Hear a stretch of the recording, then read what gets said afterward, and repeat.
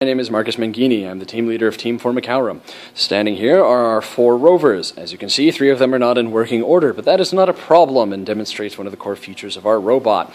Rover 1 here, however, is in perfect operating condition, and it is sitting on this blue line here at the end of this tape measure, which is 17 feet away, our requisite 5 meters. There is our prepackaged sample for level 1.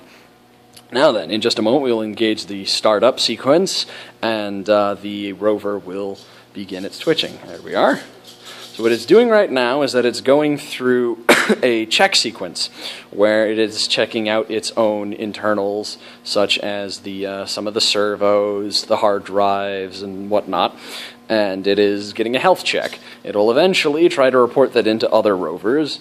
And what this does is that if at the start of the system, if, say, only 2 or 3 of the rovers actually report that they are healthy and good and able to do the competition, then the field will be split up into that many number of rovers, as opposed to all of them. So, oh, and there we go. It completed and decided to continue forwards.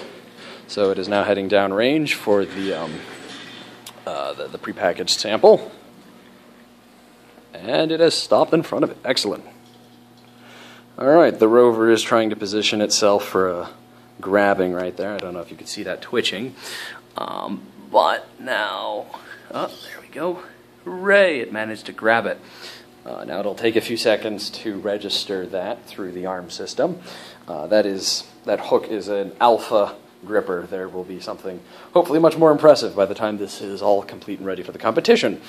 Oh, there we go. It has determined that it successfully grabbed it, and it is heading home.